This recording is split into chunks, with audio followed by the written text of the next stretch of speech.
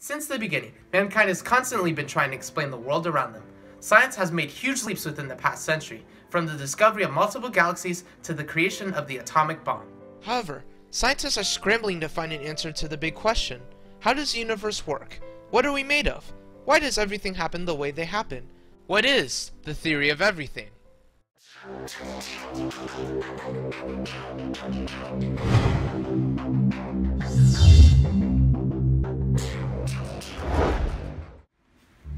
The theory of everything, more commonly referred to as string theory, is an attempt to unify the concepts of general relativity and quantum mechanics. In order to understand string theory, you need to first have a basic grasp of these two concepts.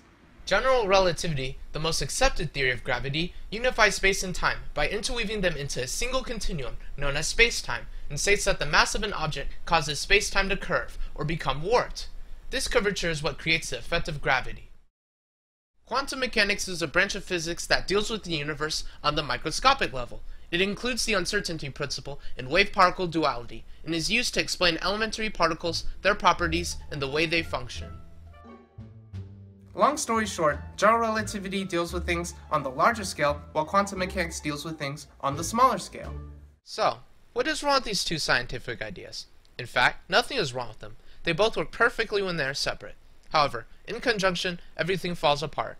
This is because each of them has a different set of rules for how objects move, and it is difficult to make general relativity work with quantum mechanics. However, they are both equally important. Take black holes for instance. Because black holes have incredibly large masses and extremely small singularities, you need both general relativity and quantum mechanics to explain a black hole. However, when used in conjunction, the math doesn't add up. This is where string theory comes into play. It is called the theory of everything because it is a unifying theory. It makes quantum mechanics and general relativity compatible with each other, and therefore string theory is able to explain everything under one set of principles and one unifying theory. But what is string theory? According to the standard model of particle physics, elementary particles like electrons, quarks, and photons are zero-dimensional, infinitely small point particles. However, string theory tells us that these elementary particles are not zero-dimensional points, but are instead made of vibrating one-dimensional objects called strings.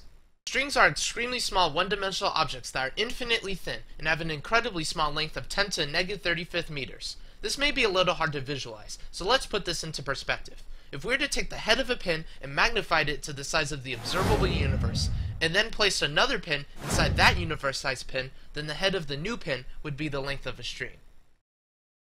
Strings make up the elementary particles by vibrating at different frequencies. A string's vibration is what determines the elementary particle.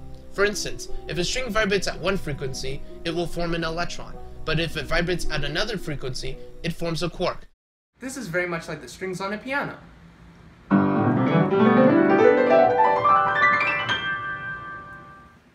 This is all fine and dandy, as it states that every elementary particle is made up of strings, providing a base component for the fundamental particles.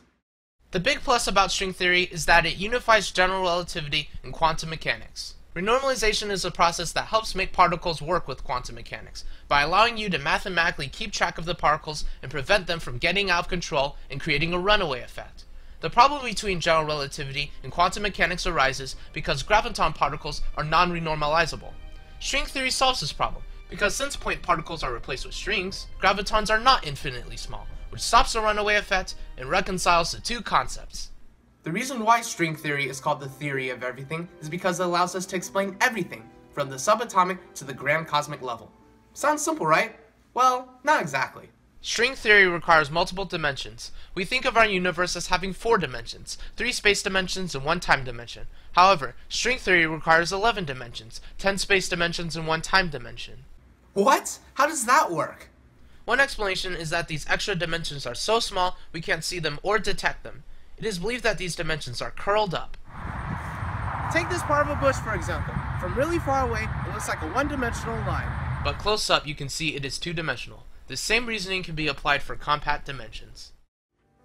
If string theory is indeed correct, it can serve as an all-encompassing solution to the universe, and possibly provide evidence for a multiverse, and give us the opportunity for numerous other scientific endeavors. In the end, string theory could be the gateway to unlocking the secrets of the universe.